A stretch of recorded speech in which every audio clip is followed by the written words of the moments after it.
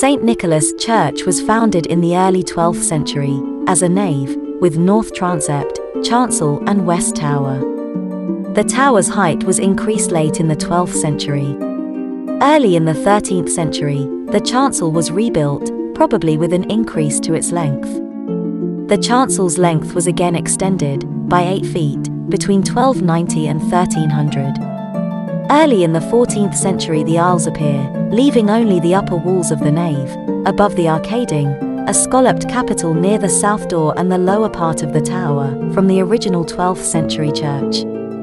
From the style of pillars, especially that of the easternmost pillar on the south side, it appears that the aisles may have been started earlier, but only completed at this point.